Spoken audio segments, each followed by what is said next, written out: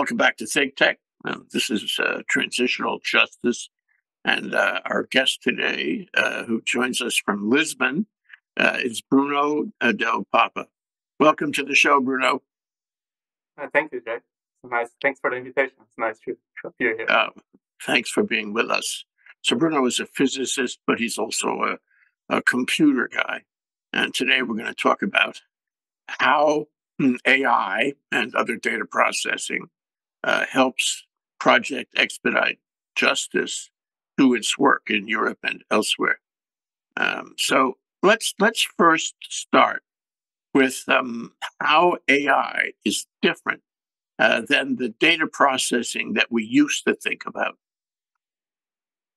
So yeah, I think it's a good point to start. And first, by AI, we already mean different things. So there's different kinds of models, different kinds of problems that AI tries to solve. Broadly, I would call now AI a combination of machine learning, deep learning models that have evolved in the last 20 years or so with the computer capacity that has also evolved. So we have ways of dealing with large volumes of data that are necessary for AI. But those, sometimes people don't, when they mean AI algorithms, they don't include those. They mean more like the models that, quote, think like humans, which they do not. That has always been very clear. But AI is just a broad term for that. So how it differs from normal, or let's say old statistics, is just by the size. So statistics in the past has been able to deal with, well, a reasonable amount of data, but today we just increase the amount of data we have available by many orders of magnitude with the advent of it. So internet, computers, processing capacity, and so on. And like AI algorithms were a way to deal with this. So it's a very fancy new word for applied statistics with very specific methods and algorithms that have been developed in the last years for to deal with this data. Yes, that's probably a short answer. Okay, well, no, that's fine. Wanted to get some distinction going. You know, when we think of AI, we think of facial recognition for one thing. You know, like Xi Jinping has got the Western China and the Uyghurs all wired up, and they can recognize any face, and he's doing that actually all over China. And for that matter, the UK has a lot of cameras around London, and they can recognize, using AI, they can recognize faces. So does this help in Project Expedite Justice's work? If you can recognize faces using AI facial recognition? So at the current moment, that's not anything I'm working on, but it has the potential to help. Essentially, as you mentioned, there are many different models for facial recognition. I think it's maybe the one classic case that governments have been using. And you can use that if you have enough data to train your model. So one very important feature of AI is only as good as the data you use to train your models. I think that is very important. So in the Chinese case, they do have a crazy amount of data that they use to train their models, so they can easily identify some kind of key facial points and facial features. I'm sure in the UK, the government has similar approaches. What an organization such as PJ could do is, if we need to, we have videos that have been recorded by witnesses, by media, or that sometimes people post on social media. And in these videos, you have faces that could appear. Can we identify them? Potentially, we can identify if the same person, the same face appears in different videos. And that's just as a comment, this is not only limited for faces. You can identify, for example, cars, vessels, or anything, essentially. Anything that you can train the model to identify, which is something that is quite new, something that has been developed in the last maybe 10 to 5 years. Well, that really speaks of the network analysis. What I mean by that, maybe that's an old term, but if I have, say, a stack of email, let's say I have 20 million emails, okay, and I want to see where you, Bruno, have appeared in an email. With regular data processing, I can, and we have been for the past 20 years after 9/11, the US government has used that to go through those emails and find every time Bruno's name appears. But now with AI, we can do it much faster and we can get more reliable results. Can you talk about how that works? Yes. So it's not only a matter of much faster, it's that you can also infer the context in which my name would appear in the emails. It's not only like let's call it a brute force search that you go through the text very quickly. You also now have models that are able to understand some of the text and understand in which context this name has been used and to what other names or what other words or what other companies this name has been linked to. And also, you mentioned only emails, but what is the case in reality is that you have different kinds of databases. For example, emails, videos, registers of companies in some country, they are all in different formats, right? So we also need to some kind of software that would look at these different formats, right? Which is one thing that was not possible before. I mean, now combining different kinds of data is one of the key points. Yeah, that's really interesting. And I'd like to sort of jump off that track of thought now and say, well, just as Project Expedite Justice and state prosecutorial authorities in Europe looking for war criminals can use this technology to get a beat on where you have been, Bruno, what you have done, who you have consorted with, what points of life experience, will help to define you. The government can do that too. And actually, the government has greater resources to do that. So it's the old story about how technology has two sides to it. What are you finding in that regard? To study AI means to study both sides. Where are governments, especially autocracies, going? Well, it's always, well, I try to be optimistic about technology in general, but I tend to see AI as a very powerful tool that everybody can have access to. I mean, you mentioned governments, but it would also add these huge tech companies, for example. Uh, they can train models on people, on what information people openly put online on their profiles, their social media profiles, to show their friends. They want sometimes to have, I don't know, some funny glasses on their face images and so on.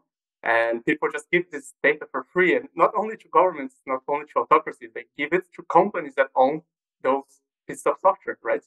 Where this is going, well, I like to think that this will be eventually properly regulated and not abused, but well, we are all humans. We kind of know that this will eventually be abused, and there has been examples in some cases, right? So autocracies tend to use that to, well, consolidate their power, right? I was thinking about this before, and let's say when the computers were invented, right? You could, of course, use computers to scientific research, to, well, essentially to help people, or you could use computers to, well, build new technology to control people. With AI, is exactly the same. So I just think we have a much, much more powerful computer, or like it's comparable to the computer invention. You use the word train, and Yeah. I guess the context was train an AI model. How do you do that? And can anyone do that? Can I do that? And also, does it require coding or just presenting data? So yes, I mentioned training in the context of training AI models. So more specifically, these models are, well, deep learning models, which is like a particular kind of model. So how does it work? You basically have a model with lots of different variables that you want to find the right value to process your data. You don't know, so you just show the model a lot of data. For example, the simplest example is you want to train a model to differentiate cats and dogs, right? You show this model 1,000 images of dogs, 1,000 images of cats, and you tell the model, this is a dog, this is a cat. Now you do it on your own. So in a way, the model is generalizing the data that you presented. So that's what I mean by training. Sorry, what was the second question again? Can anyone do it? Well, it has become easier. So at first, programming was a very, difficult task, and you have to study computer science for years and understand how programming languages work. It has become easier and easier, so a little bit more high level in a way. A lot of the problem to train a new model is not on the knowledge, but on the hardware, because you need very good hardware to do it, which normally people do not have. You can train a simple cat-dog model in your laptop. Most people could by studying a little bit of coding, but this is not enough, right? If you want to train a model to recognize faces, you need a much more powerful hardware, much more powerful computer. And now people have GPUs and all that. Normally, the way it works is that they use GPUs from companies. Many companies rent them. So, for example, I have my laptop, but I would train my models remotely in some company's cluster of GPUs. So yeah, that would be an answer. It's becoming easier. The third part now, Yeah, no, sorry, go on. Please continue. Now, the last very recent stat on how it has become easier and easier is this advent of large language models like ChatGPT, right? I think this is like a topic everywhere now. And it's interesting, even for me, how quickly it is developed.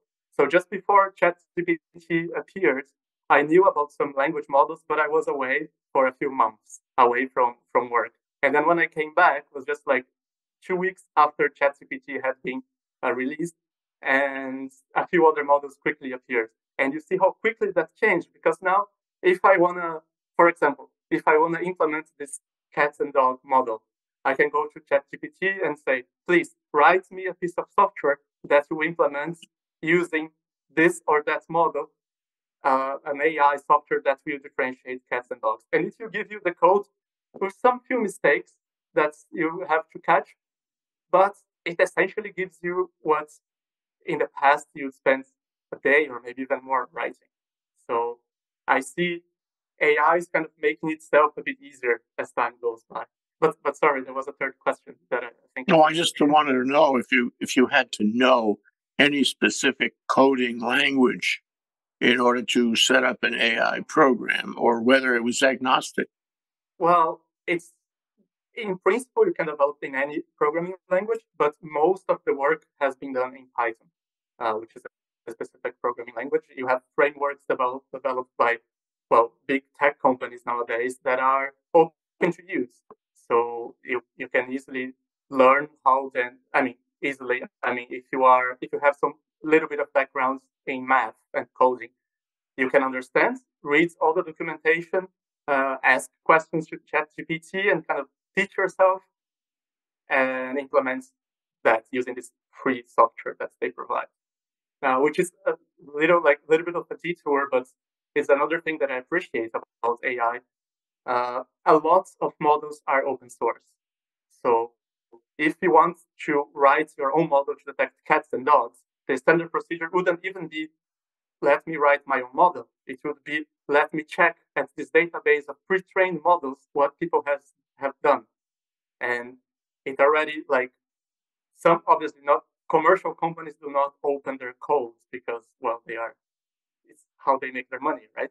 But a lot of people contribute to this open community of software, which I find really, really interesting. And you kind of build on the work of other people. It's like, every other kind of popular software, the development of the popular software. If you go on the web now and you look for AI programs, you'll find hundreds. And some of them are way better than others. Some of them have better data, better models, and so forth. So I want to mention this movie I saw, and it's actually a play now in London, and it's called Operation Mincemeat, And it's about a successful operation during the war, 1943, where the Brits were able to deceive the Germans about exactly where the Allied forces would be attacking. And the question is whether it would be Italy or Greece. And they deceived them into believing it was Greece. And then they actually attacked in Italy, as we all know. And that was the turning point. So, what's interesting about that is that deception is part of AI. I mean, I could make, how do you know this is my voice? How do you know this is a picture, a video of me? How do I know it's a video of you? Because I can use AI and deceive you in every which way as to the voice and the video and what you are saying. I could create a completely fictitious deception using AI, and it would be very hard to decipher that. Am I right? Yes, this has been a very recent development. It's called generative AI models, which basically are models that create, as you mentioned, voices, images, videos, music, even about, well, they can kind of copy a voice of someone or a pattern, a musical style, and so on. There are people also developing models to detect them, but it's a little bit of a competition, right? You develop a model that creates a better fake, you develop another model better to detect fakes, and they kind of feed on each other and gets better and better, but the problem is kind of always there, right? This is a little bit of the scary part. Like it's also very, very difficult for people working with law, right? Because how can you say now 100% with 100% certainty that something is really a piece of evidence or it hasn't been fabricated, right? And this is an area that is still very, very new and very difficult. I don't think we have a final answer for how to deal with this problem, right? And yeah, I mean, if you'd ask me, I wouldn't know the solution actually. Well, we talked about, this is an interesting point you mentioned.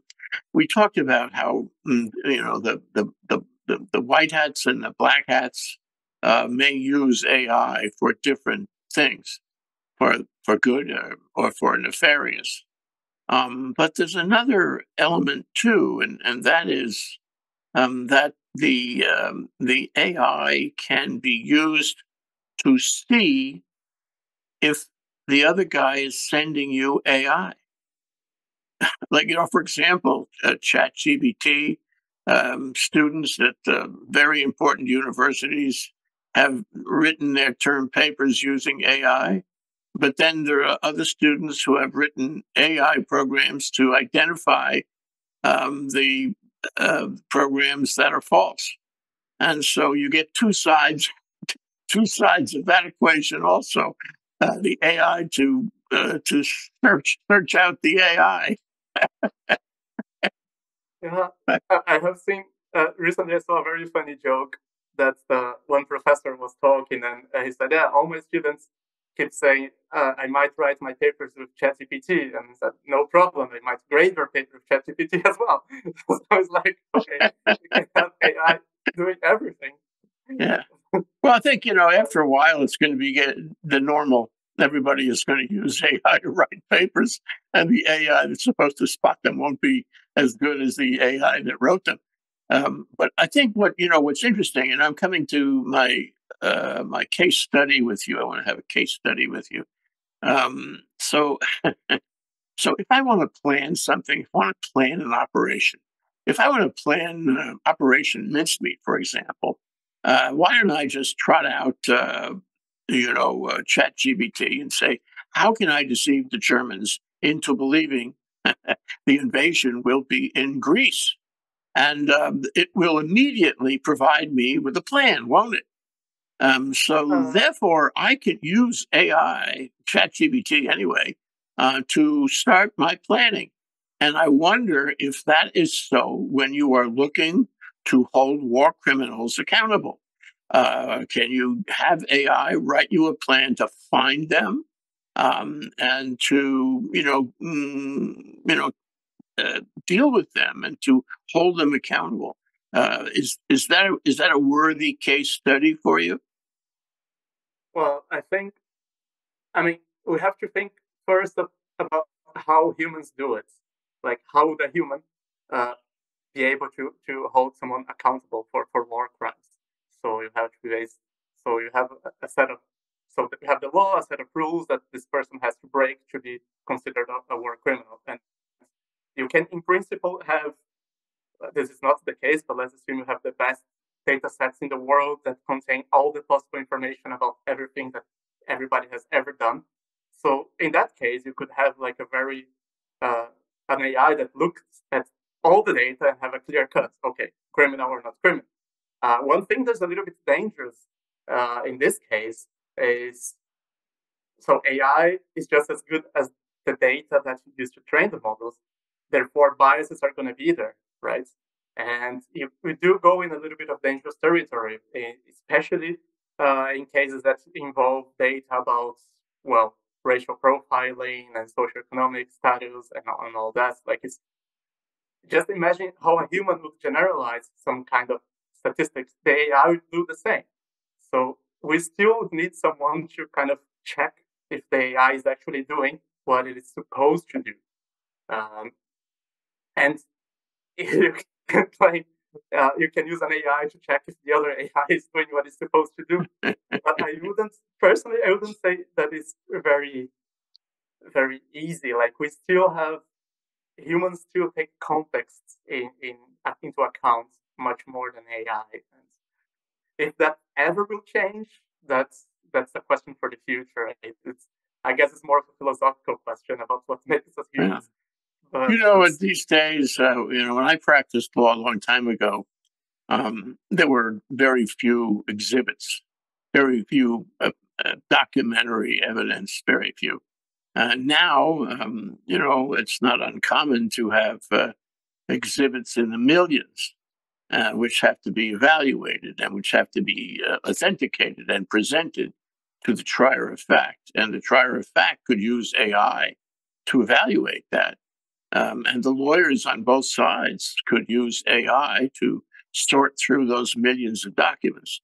So this obviously would be helpful in a trial of any trial, but certainly in the trial of a war criminal, to find him or her and to line up the evidence and authenticate the evidence, present the evidence. And in Ukraine, for example, we know through videos and testimonies and the like that there's an awful lot of evidence about an awful lot of war criminals, and so, but it hasn't really come to pass where these criminals are being taken in front of tribunals and tried and punished.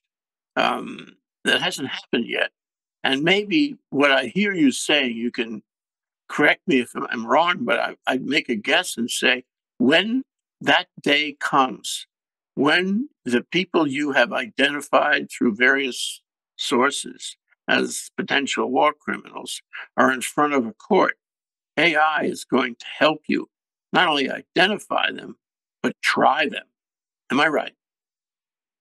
yes, and help to identify them and to identify all the pieces of evidence that help to prove all the potential crimes, let's say. Because as you mentioned, for example, let's say you have thousands, hundreds of thousands of hours of video about different events in Ukraine, for example.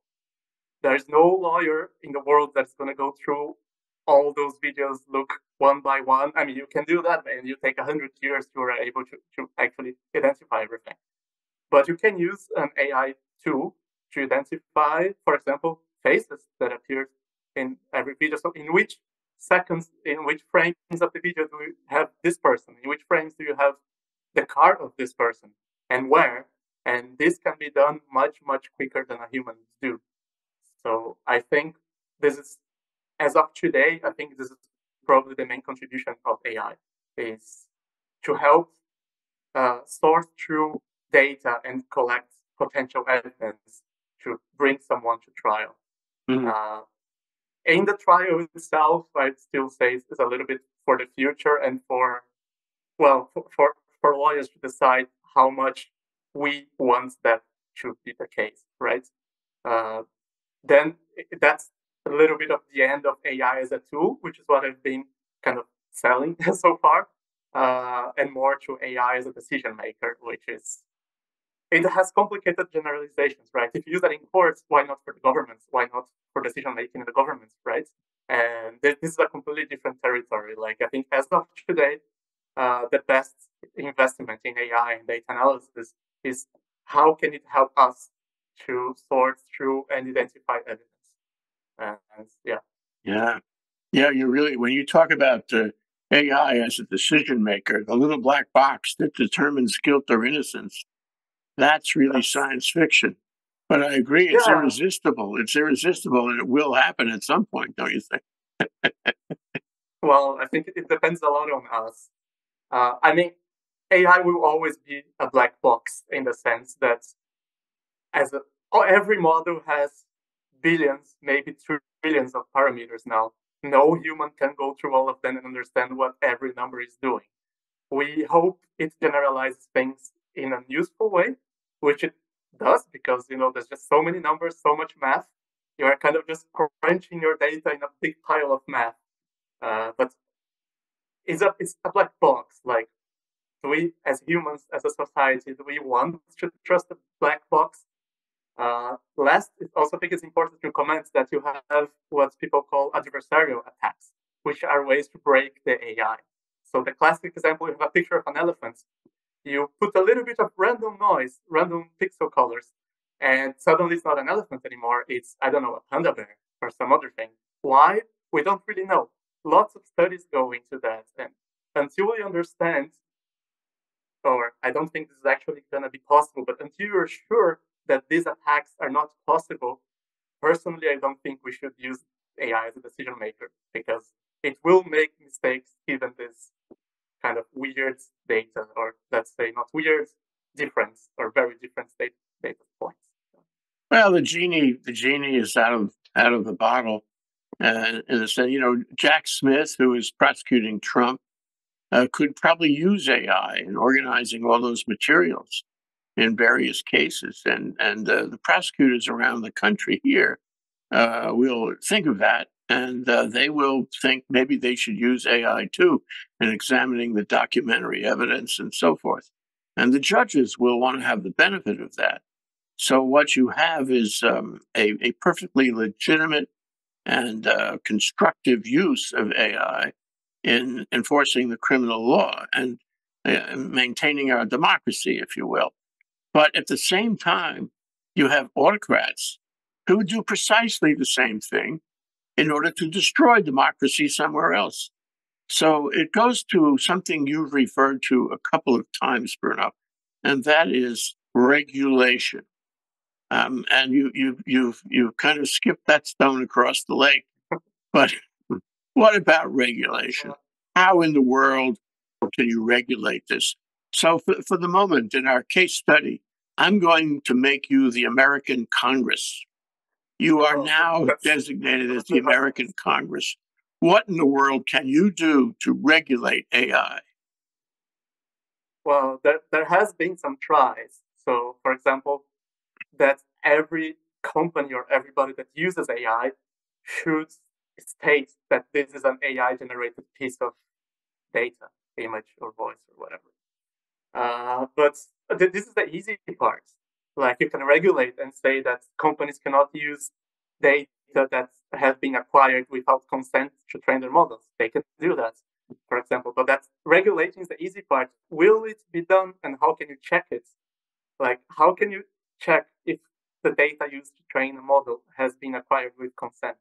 How do you go through these millions and millions of pieces of information? It's a hard task. I don't know. Like, I don't have an answer. Actually, my answer as the Congress would be, well, the companies producing the AI have to kind of convince us that this is a tool that's a safe tool. Same as, for example, computers. Like we are convinced that that computers are tools that help us in every daily task, right? We know they can, every now and then they break, there's a bug here and there, and sometimes things don't work as we expect, but mostly they're fine. How did we get convinced of that? By using it for many, many years and improving, like constantly improving, fixing mistakes. I believe a Congress should look at AI in a similar way. At the beginning, right now, there will be tons of cases of people breaking violations, of computers exploding here and there, computers being, I don't know, computers misbehaving and having accidents and even killing people as it happens. But ideally, we should strive for an incremental development and slowly but surely get a better computer in the future, as we do today. Well, I made you the Congress for a reason because Congress, presumably, although one wonders about it these days, has the power to regulate. But how can any legislature reach out and say, okay, we're all going to do this with pure heart. We're going to be moral. We're going to be ethical. We're not going to take advantage of anybody. We're going to be. It's like you'd have to write a new constitution of human affairs in order to make sure that it was constructive and helpful to our global society. I myself, I don't think that's going to happen. I'm sorry. Yes, I mean, I completely agree. But well, another thing that is important to mention is that I would be more comfortable with is knowing that, well, at least the people making these decisions in the Congress would know what they are making decisions about. Because we do have examples in many countries where clearly they have no clue how these things even work. And so those, as a Congress, are the first things I'd like to avoid. At least get advisor to explain you to a basic level how this works. You don't have to go into math. You don't have to go into coding. But like some things are very. You clearly see that people come from a world in which this was not a thing, and this will change in the future, right? The current generations are growing up in a world in which AI already existed. So how this is going to be, how this is going to affect their decision maker in the future is a question that I can't even answer. Like, I think I wouldn't like to be in this responsible decision maker role. It's a very maybe the hardest problem of our generation. Yeah, I totally agree, and you really struck on something. That is, the people who make the policy or don't make the policy, people who are responsible to make the policy, have to learn how it works. And right now, it's hard to find policymakers who really know how it works. So I think that's really an important point, and we have to do what we can to educate them or to cause them to be curious enough to learn. So we're almost out of time, Bruno, and I want to ask you one last question. It's my 5-year question. Okay. Now look forward, if you will, 5 years. Look forward in Europe. Look forward in the Ukraine war. I hope it's over. I hope it's over very, very soon, matter of fact. Look forward in government here in the U.S. and around the world. How will AI change those things? How will they be affected, for better or worse? Well, first of all, this is an impossible question to answer 100% certainty. As an example, people would have thought self-driving cars would be already a thing if you'd ask them 10 years ago, and we are not nearly there. How AI would change? So my, let's say, wild guess is these large language models like ChatGPT will be more and more incorporated in our everyday lives. And we won't do like investigative analysis without them anymore because a lot of people will just incorporate them into their work. In terms of war, we see that already. So like drones, for example, drone attacks, like they are all coordinated by algorithms that have been developed with AI. So these kinds of warfare are going to become more and more common, and they're going to, well, they are already changing like traditional warfare. Like you've seen, Ukraine was able to attack like Russia. I mean, or drones have been struck and deep behind the front lines. And this is just going to get better and better, like better drone controlling algorithms, better better data collection tools, better recording, more and more data, and more let's say AI to deal with this volume of collected data. But my personal guess, large language models are what's going to be more affecting our lives and all the questions in 5 years. Will it be a better world? Well, that's very hard to say. Depends what you mean by better. Okay. Good answer. I'd say, as someone working with tech and AI, I try to make it, but if it works, it remains to be seen. Well, it goes to show you're a very important person, and anyone in your shoes is an important person, because this will have a huge effect on our society. Bruno Del Papa, thank you very much for joining us from Lisbon. Thank you very much for discussing these things with us. Well, thank you very much for the invitation and the opportunity. And it was a very nice talk. Aloha. Bye.